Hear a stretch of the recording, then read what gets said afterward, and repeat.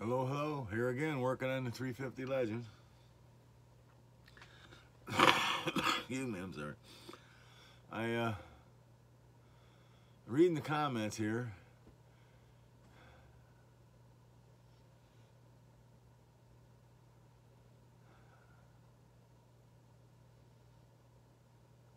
From Mike Treen, T-R-E-E-N. And he asked me if I tried regular primers. You know what? No, I hadn't. Because I took for granted they work so good on the 450, they'd work. The Magnums did, they'd work great on the 350. And some lows they might. I might still try them on the H110 because I have 100, 150 already done ahead. So I threw some brass in the tumbler, cleaned it all up, sized it, and then re-cleaned it, and I primed 100 pieces with regular primers, just for the hell of it, to try. And I loaded up my number 3 charge and my number 10 charge because they were the most promising. Well, it didn't make my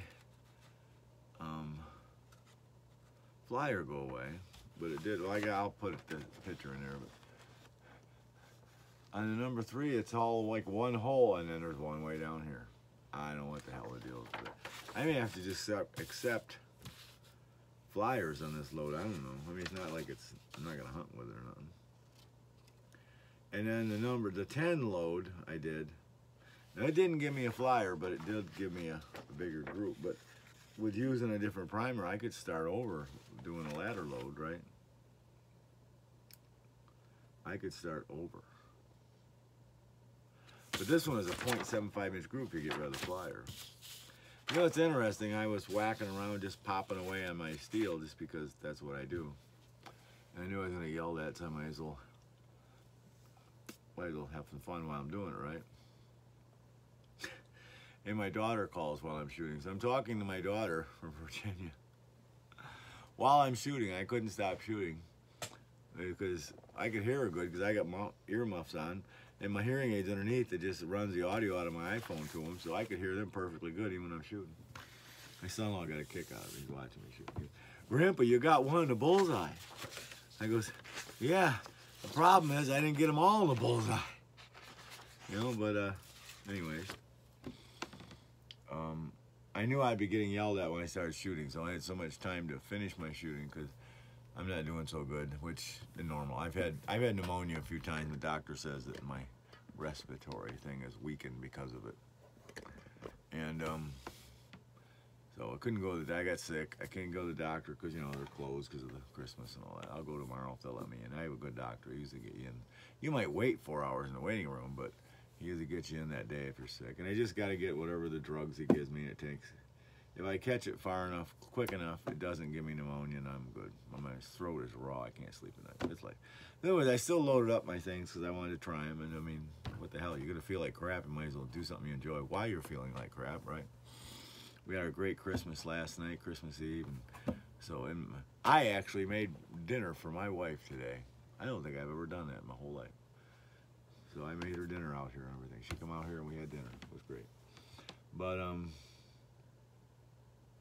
anyways, I shot these and the standard primers seem to be working better, at least with this powder, little gun. So I've got a few left, quite a few left, primed, all ready to go. And I'm gonna try doing a little bit more loads of stuff. But I'm gonna show you some pictures of some steel, because I didn't miss one piece of steel when I was shooting a few of them, not one.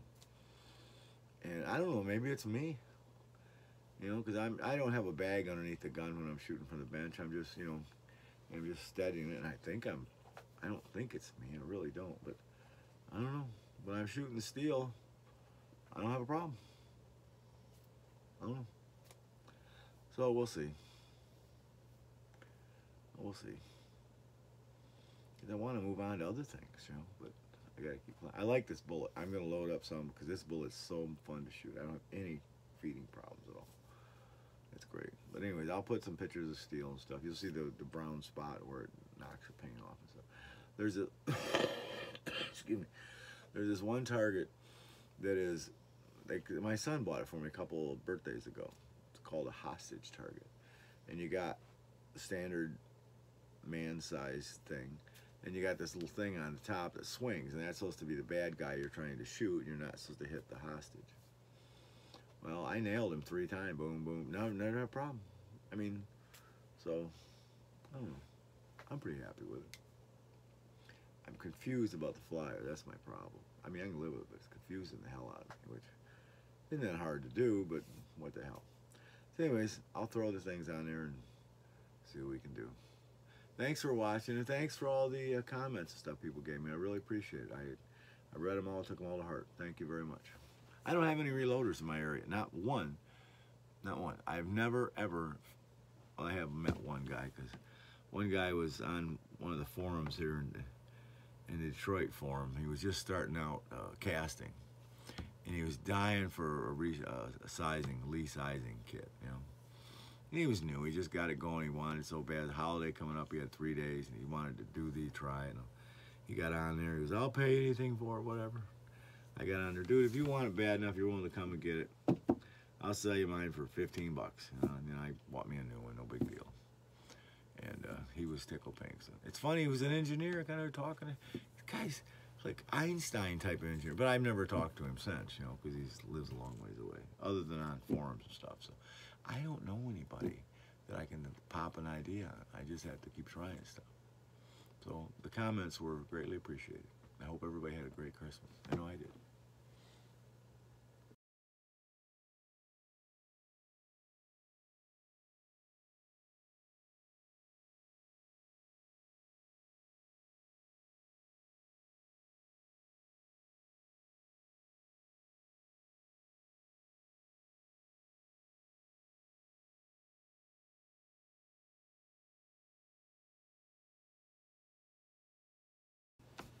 Well, there we are. You'll see in the target 232, that just means the second time I tried this one, that group was great, except for that one flyer. I don't know if it's the first, second. I can't see the target that well, even through the scope, to tell where it's happening.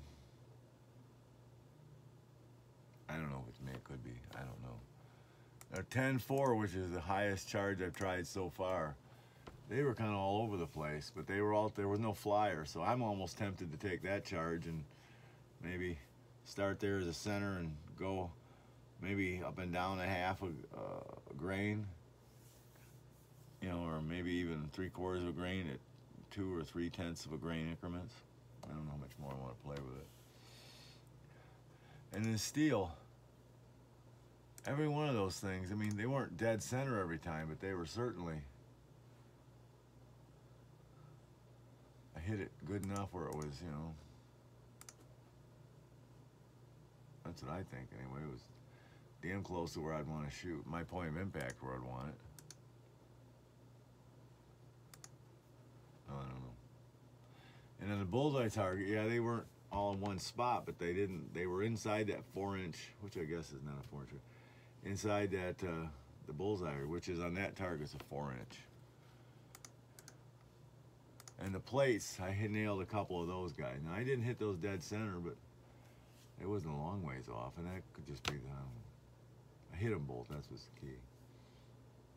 I ran out of ammo, I didn't have any more loaded up, so I couldn't shoot anymore. I should have took a shot at that little guy there. But I don't have enough confidence in it to take a shot at the little guy.